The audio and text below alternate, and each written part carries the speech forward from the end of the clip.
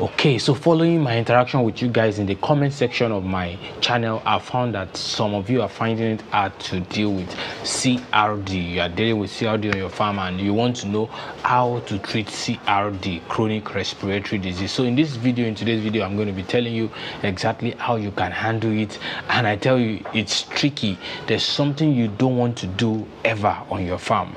And I'm going to show you every bit of it in today's video. So stay tuned.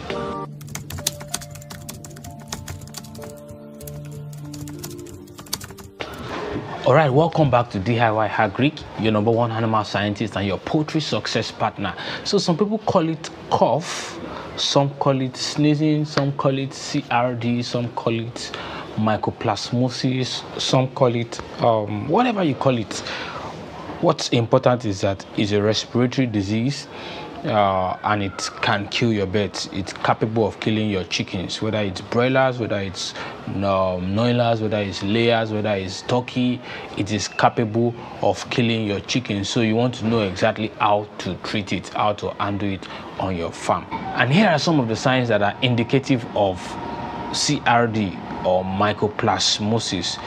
You see cough, which is what most of you are familiar with. You see cough, you see sneezing, you just see the birds are like, so you see that sneezing, and you see railings, it's like they are gasping for breath. You can hear them breathing.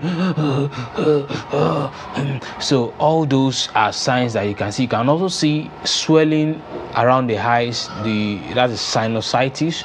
The sinuses are swollen, so that's another sign. You can also see lacrimation, that is, you see like fluid, clear fluid coming out of the lacrimal gland of the eye. So these are common signs that tell you, okay, this bird is most likely affected with chronic respiratory disease caused by Mycoplasma gallisepticum, and this prompts you to swing into action and get something to remedy it.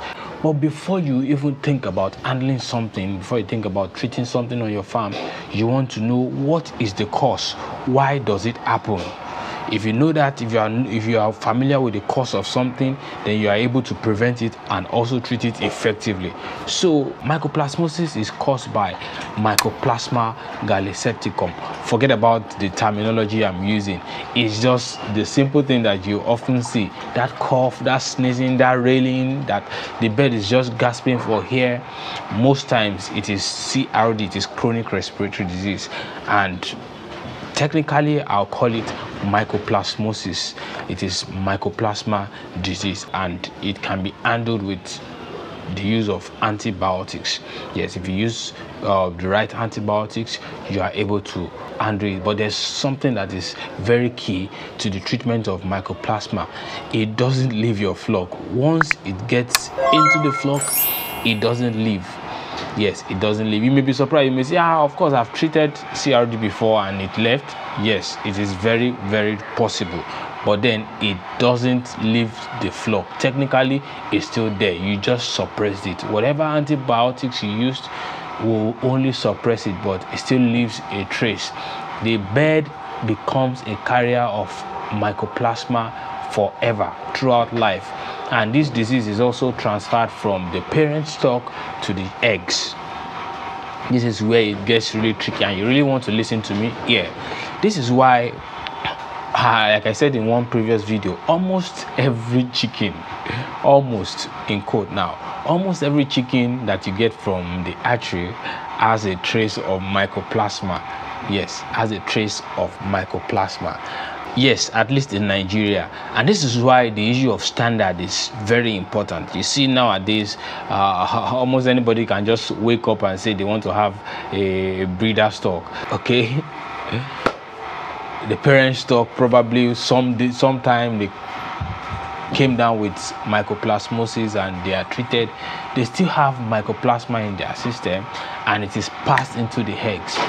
So even though the parents, the birds may not be showing symptoms, yes, they still carry the mycoplasma, and they are able to it is possible to transfer it vertically, that is from the parent to the offspring through the eggs. So it is very, very possible that as you are getting the chicks on your farm, they already have mycoplasma. And one very key thing is that stress often triggers mycoplasmosis. It triggers the symptoms. It makes it come up as the cough and all that you see on your farm.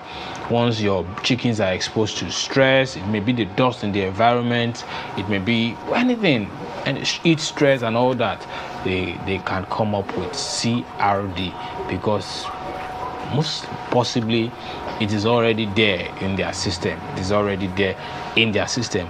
But then one other thing you want to take note in the treatment of mycoplasma is that because diseases like mycoplasmosis, diseases like this kind of cough that we talk about, this CRD we talk about, these diseases cannot be eradicated within a flock that has already been infected. You want to be careful in the tactics that you use in treating. If you know that your enemy is dynamic, your enemy can change, your enemy can evolve, then you certainly don't want to come to your enemy with your best shots. Yes, not the first time. So I see a lot of people going and looking for the strongest antibiotics on earth once they see a trace of CRD or any bacterial disease as such.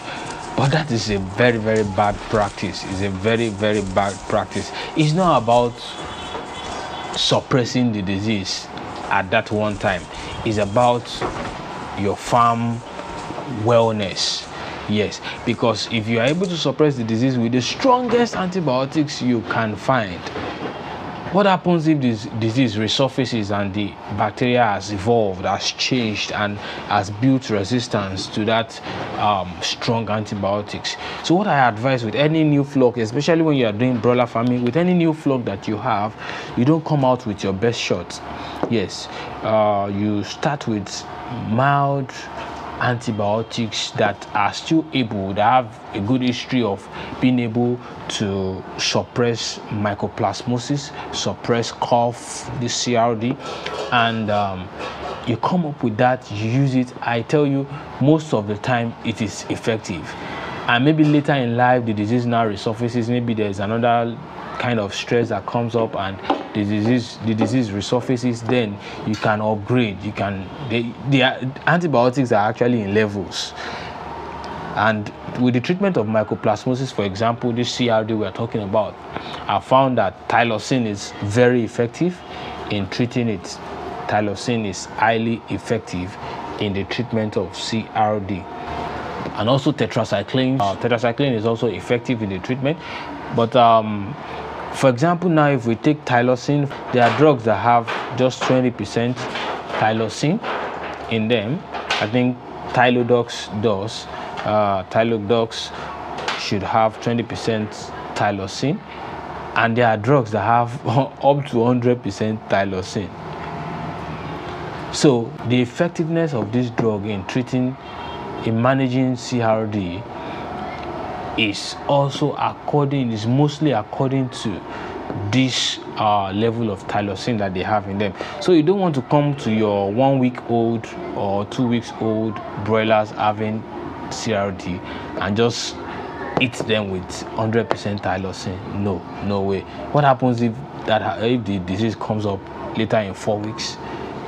What happens? So you want to play a smart game, that every batch of broilers, every batch of layers, whatever poultry bed you have, every batch you have, you don't just come the first time or you are seeing the sign of the disease, you don't just come with the strongest antibiotics that you can lay your hands on.